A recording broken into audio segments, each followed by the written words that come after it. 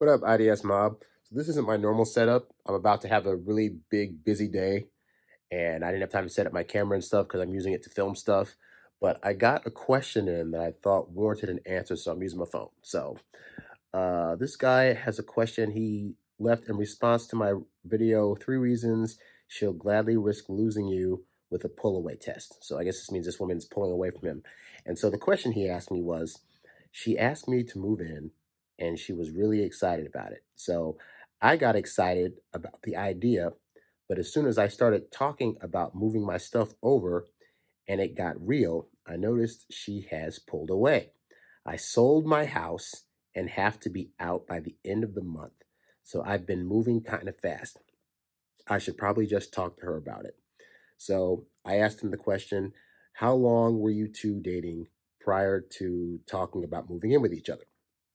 And his response was, we had been dating for like a month, but we reconnected from a previous relationship. So we knew each other around 4 years ago. So it isn't a new relationship. I know it's fast, but I sold my house and she was super excited. So I got on board. I'm going to just see her face to face and ask her if she's having second thoughts. She got distant in just the last couple days when I wanted to bring some of my kitchen stuff over. If you have other advice, I'm all ears. So I was trying to look up any specific episodes I did about this topic, but I've mentioned it several times in some of my shows where I fundamentally do not believe that you need to be living with somebody before you get married to them. I think, and I was looking up some research about the link between cohabitation and how long a relationship will last.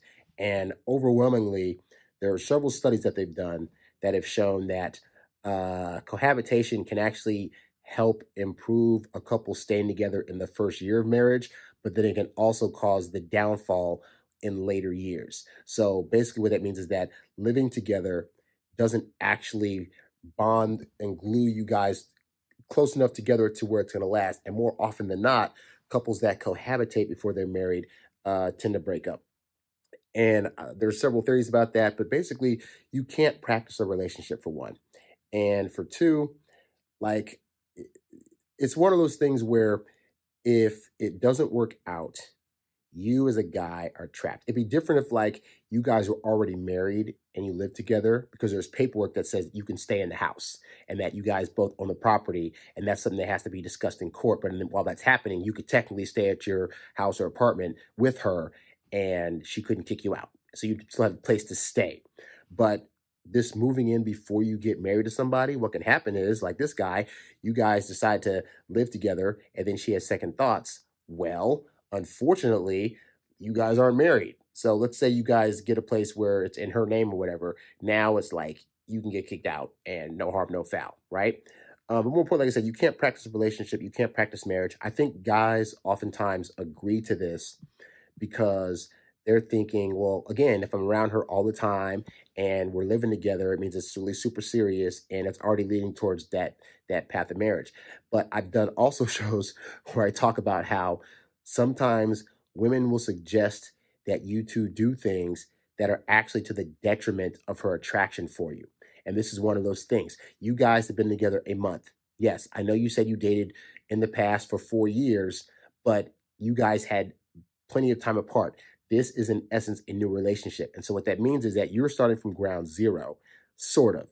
You're starting from ground zero in a sense that you haven't been together for a bit of amount of time. You've grown in certain ways. She's grown in certain ways, and you guys need time to really figure out if those new ways that you're coming to each other are going to actually benefit each other long term, even because you guys have been apart, which means whatever the breakup happened, you guys broke up for some reason. So you got to figure that stuff out also. But yeah, she's essentially a new person. So you can't go into this thinking, well, I knew her for years ago and we did it for 4 years, so we can just jump on ground one. No, you can't. You need time to reconnect. You need time to figure out what happened the last time so that won't happen again. And you guys living together isn't going to make that happen any faster. On top of, like I said, she suggested it because she's probably thinking, like most women do, like the more time we spend together, the more that we're going to be able to bond and get close.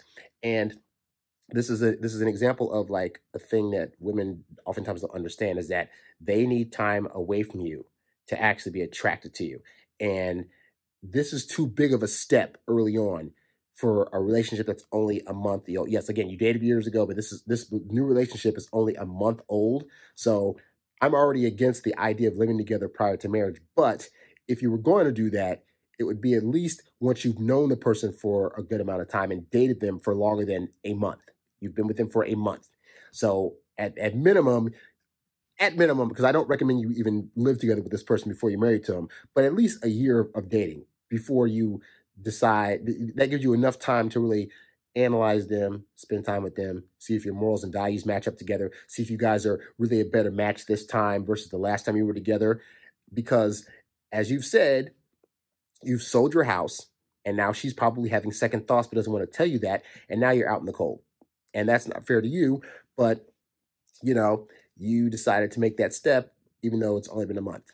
So what my suggestion would be is she's put this thing out there that she thought she wanted to do. Spoiler alert, she doesn't. And you as a guy need to be better aware of when women are giving you suggestions of things that are actually going to be to her detriment and also to your detriment. And you need to go to her and say, hey, you know what?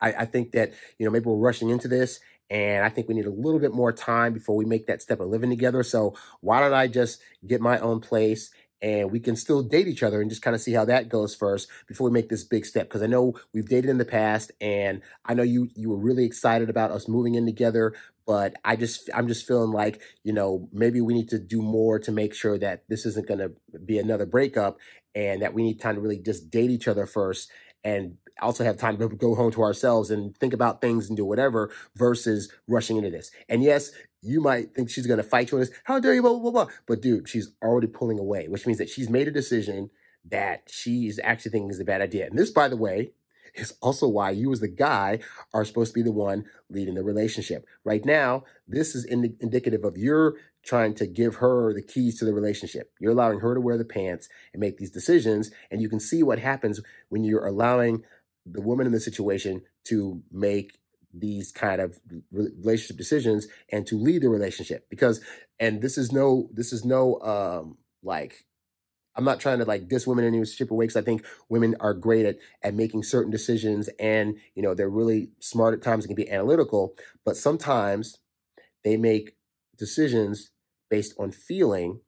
And when those feelings change, they suddenly want to change up. Men are a lot better at being able to make decisions and then stick with that regardless of how they feel about it because they know what's in the best interest of the whole. So she made the decision you guys should live together, and now she's having second thoughts about it. This is not a good decision that she made, but it's your fault for saying yes to it in the first place. And you have to learn to be able to hear what a woman's saying sometimes and analyze it in the correct manner to where you recognize it's a bad idea and say, no, I know you're excited about this thing, but no, I know you want to be together and, spend more time together, and we can do that in a dating capacity, but living together right now, no. And again, you're risking your future happiness and your future chances of this working out long term by living together this early on. So I'd already say it's a bad idea.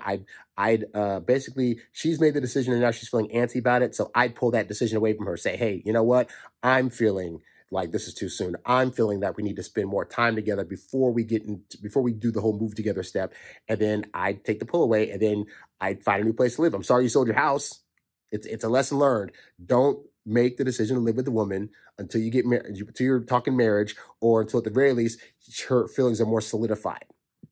And hopefully that helps. So keep us posted. Let us see tell us how it goes, and let us know what the decision ultimately was. But this is a bad idea, dude. Like, if she's already starting to pull away and this isn't to say you need to necessarily pull out of the relationship altogether. It does mean you need to slow things down because she's making decisions that are making you guys move too fast, and she's not aware that she's doing that, and it's causing her to lose attraction. So you need to go back to seeing her once or twice a week and let her feelings naturally develop. So even if she's overexcited, you keep it at that pace of, once or twice a week until it gets a little bit more serious, than maybe 3 times a week. But dude, don't, I'm telling you, living together right now, this is not a good idea. That's just my opinion. So maybe people can leave comments in the chats and let us know your experience of, living together with somebody and how it went, but I wouldn't do it.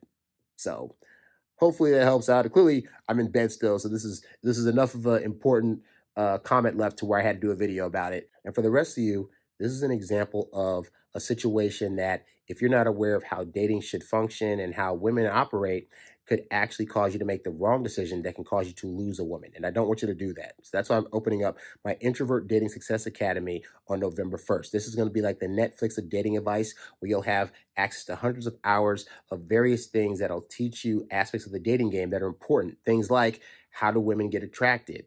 And why wouldn't they want to live together? Why is it a bad idea to actually live together with a woman before you get married to them?